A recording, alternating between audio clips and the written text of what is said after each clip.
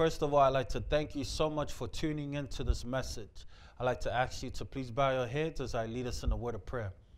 Gracious Lord, Heavenly Father, thank you so much for your love and your guidance. I ask you, Lord, to please give us the strength to keep moving forward and open your scripture through the Holy Spirit that we may have an understanding of your word, that it may empower us for our new level of faith. In Jesus' name, amen. The scripture we'll be reading today is found in 1 Samuel chapter 1, and it says this: Now there was a certain man of Ramathaim of Mount Ephraim, and his name was Elkanah, and the son of Jeroham, and the son of Elihu, and the son of Tohu, and the son of Suph, and Ephrathite. And he had two wives. The name of the one was Hannah, and the name of the other Peninnah. And Peninnah had children, but Hannah had no children. And when the time was that Elkanah offered, he gave to Peninnah his wife, and to all her sons and her daughters portions. But unto Hannah he gave worthy portion, for he loved Hannah, but the Lord has shut up her womb. The Lord has shut up her womb. And her adversary also provoked her sore, for to make her fret, because the Lord has shut up her womb. And as he did so year by year, when she went up to the house of the Lord, so she provoked her. Who provoked her? Peninnah provoked her, mocking her because she can't give kids to her husband, but she can, the same man. Therefore she wept and did not eat. And said Elkanah her husband to her Hannah, Why weepest thou, and why eatest thou not, and why is thy heart grieved? Am not I better than am I not better to thee than 10 sons? So Hannah rose up after they had eaten in Shiloh, and after they had drunk. Now Eli the priest sat upon the seat by a post of the temple of the Lord, and she was in bitterness of soul, and prayed unto the Lord, and wept sore. And she vowed a vow, and said, O Lord of hosts, if thou wilt indeed look on the affliction of thy handmaid, and remember me, and not forget thy handmaid, but will give unto thee handmaid a man child, then I will give him unto the Lord all the days of his life, and there shall no razor come upon us. So now you got to understand is that Hannah was in a situation that she wanted a child. She wanted to give the child to the one that she loved so much, her husband. And she said, Lord, I will even give him back to you. All I want is just a child, and I will give him back to you. Very important. Verse 12. And it came to pass, as she continued praying before the Lord, that Eli marked her mouth. Now Hannah, she spake in her heart, only her lips moved, but her voice was not heard. Therefore Eli the priest thought she had been drunken. And Eli said unto her, How long wilt thou be drunken? Watch this. A priest said, How long wilt thou be drunken? But away thy wine from thee. Verse 15. And Hannah answered and said, No, my Lord, I am a woman of a sorrowful spirit. I have drunk neither wine nor strong drink, but have poured out my soul before the Lord. Count not thine handmaid for a daughter of Belial, for out of the abundance of my complaint and grief have I spoken hitherto. Verse 20, the last verse, it says, Wherefore it came to pass, when the time was come about after Hannah had conceived, that she bare a son. Can we all say amen? She bare a son, and called his name Samuel, saying, Because I have asked him of the Lord. The title of the message today is, I was born with grace. Grace was designed specifically for me. I was born with grace. Now, there's only 3 points that I want to share with you with this topic. It's because I believe that it relates to the situations that we're going through, trying to find our spiritual walk in life, in church and in families, and with our own individual relationship with God. And grace plays a big part in our movement and in our walk, especially to those and to us who has lost hope in a movement with God.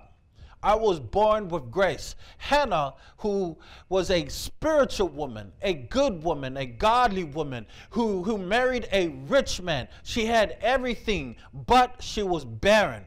The Bible says that God shut up her womb, meaning that it was God that made sure that she wasn't able to give birth. Why would a God do this?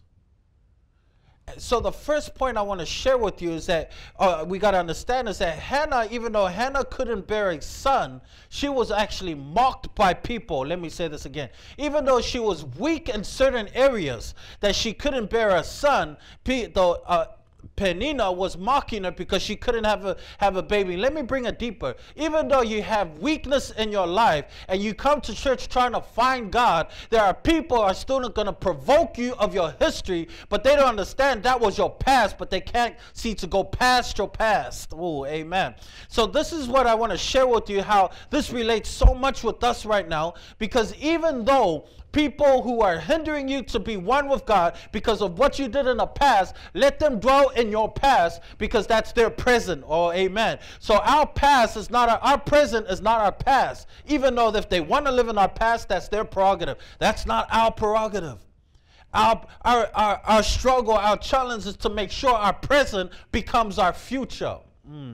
Or our future becomes the present. We keep looking ahead instead of looking behind. So my first point I want to tell you, my brothers and sisters, whether in church or whether in your jobs or whether in families, especially with families, because they're the ones that can hit you really hard only because you have let your walls down. Wherever you have haters, let your haters be your elevators. Oh, amen. Let your haters be your elevators, because the only way we can excel in life is that we go through something to make sure we appreciate the greatest thing. You will never appreciate the person that you're with unless you went through some struggle with the person before. You will never appreciate a job that you're at unless you went through a worse job before. What you have now, we should appreciate the things that we have now. Amen. Let your haters be your elevators. If Jesus is the reason why you came to church, then focus on that. Let Jesus be the reason why you have to leave. Do not give the power and authority to anyone to control the emotions that you have in your life. Because that's the issue with us brothers and sisters, that we determine our decisions by the way we feel. We determine our decisions by the way we feel. We should never let our heart guide us. Let your heart comfort you, but let your mind guide you. Amen.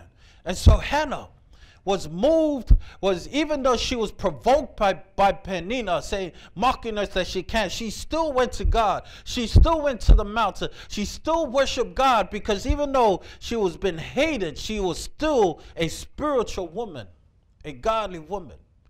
I want you to understand is that even though Hannah was going through her struggle, she still stayed one with God, because even though she may be barren, but she still had grace. Oh, amen. She may be barren, but she still have grace. Let me say this again. Even though she wasn't able to bear a son, she still had a wealthy husband. She still was a spiritual God. She still was able to do a lot of other things that a lot of women couldn't do. Because even though she was barren, she still had grace. You can be weak in certain areas and still have grace. Can we say amen to that? Amen. So let's say about two people. One person can have a job and come to church and say, I am so blessed because I thank God he has given me a job. And maybe you're true, but then maybe it's true, but there is someone else that's sitting there says, I don't have a job, but I thank God anyways because I still have grace that I see every day in my life. See, you got to understand is that we should never compare ourselves with somebody else, because the grace that was designed for him was designed for him. Amen. So the grace that's designed for me is designed specifically for the situation that I am. I may be barren, but I still have grace. The reason why I say Hannah still have grace, because the Hebrew word for Hannah is Hannah, which means grace. She was born with grace. I may be weak in patience, but I'm strong in commitment and work. I may be weak in this area, but I'm strong in this area. My brother, sister, we need to magnify the strength, especially in the storm that you're going through. Instead of magnifying all the complaints, instead of magnifying all the weaknesses in our life, we can magnify the grace, because even though I'm weak in certain areas, even though I'm barren in certain areas, I still have grace. The next thing we see is that Hannah was appreciating everything, but even though she was provoked, she still wanted a child. And so she prayed to God every day. She prayed to God. And then the priest Eli came along and saw her on her knees, and she was pouring out her heart, speaking through her heart, and her lips were moving. And Eli thought she was drunk. And she said, and he goes, Eli, Hannah, get up, throw away all that drunkenness, stop drinking. Go away and go sober and do something. Stop getting drunk. Listen to this. Eli thought she was drunk. A priest thought she was drunk and started judging her. Can I hear amen? A preacher started judging a member. Can I bring it deeper? See, just because you're in a position in a church, just because you're called a pastor or a minister or a deacon or an elder, it doesn't give you the right to judge. A lot of people come to church and maybe they're not acting a certain way or being a certain way, but we got to understand, maybe they just got beat up from their husband at home, or maybe something terrible has happened at home and they just want to come to God and try to find peace. But it's hard to find peace when people are provoking. My brothers and sisters, if we call our brothers and sisters, so let's be brothers and sisters. But the one thing I love about this is because even though Hannah kept praying and praying and the demons and enemies were going against her, she was still faithful to God, and God opened the womb and she was no longer barren. My brothers and sisters, I need to appreciate the grace I have now to move to the next dimension. See, Hannah appreciated everything that she had, and she was ready to move to the next level. She believed that God that she was able to move to the next level. See, the door, when you see a door open in your life, my brothers and sisters, it's to tell us that it is the end of your season to move into a next season. See, there are people that brought you into the season, but the people that brought you into the season may not help you move to the next season. So you got to keep moving forward and letting go of those people that are hindering you to not to move to the next level. You have to keep moving forward, because that's what faith is all about. I need to appreciate everything that God has given me now for me to receive what God is going to give me in the next level of my faith. Amen. Let your haters be your elevators. Amen. Let your haters be your elevators. I may be barren, but I still have grace. And for me to move to the next level, or to the next dimension, not level, the dimension, because with the level, you can move up to the next level, but you can still see the level you were before. Now, we've been moving to next levels, our faith. But now, my brothers and sisters, this season, it's not a level. It's a dimension. And the difference between a level and a dimension is that with a level, you can see the level before you.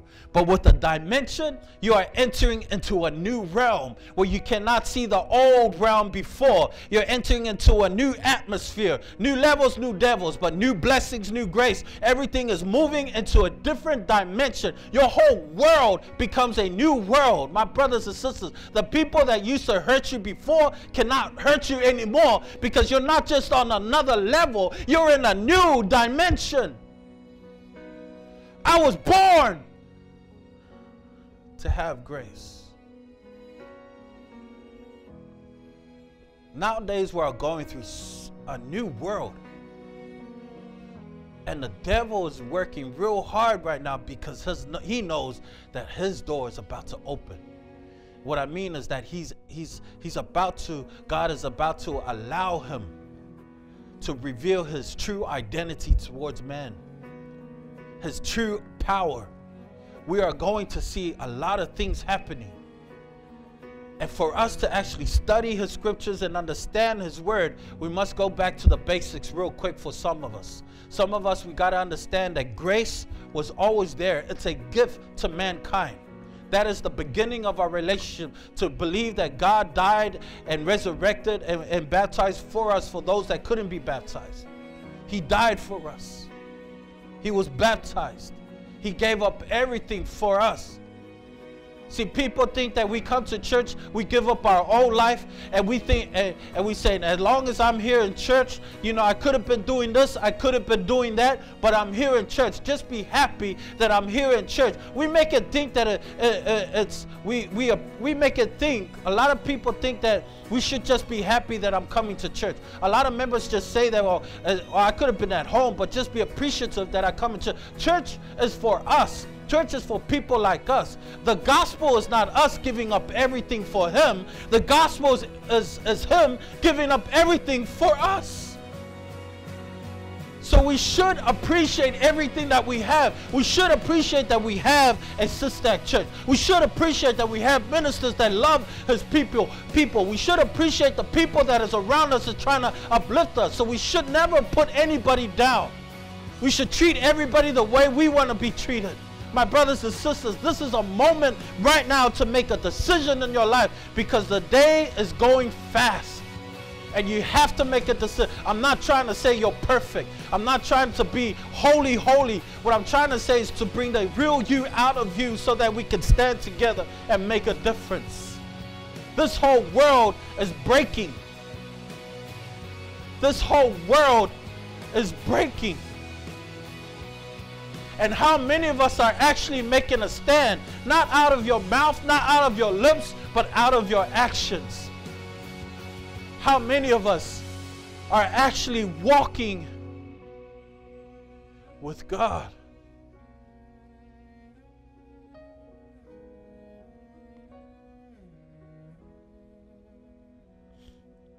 I may be born with grace, but I also am barren in certain areas. Let me change that for a second. I may be barren in areas, but I still have grace. Let us pray. Gracious Lord, Heavenly Father, thank you, God, so much for your love and your guidance. I was born with grace. And I ask you, Lord, to please install these three points to my brothers and sisters, to let our haters become our elevators.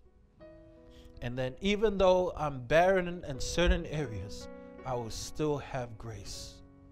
And I should appreciate everything that I have today, so that I can move to the next dimension. In Jesus' name we will serve and praise. Amen.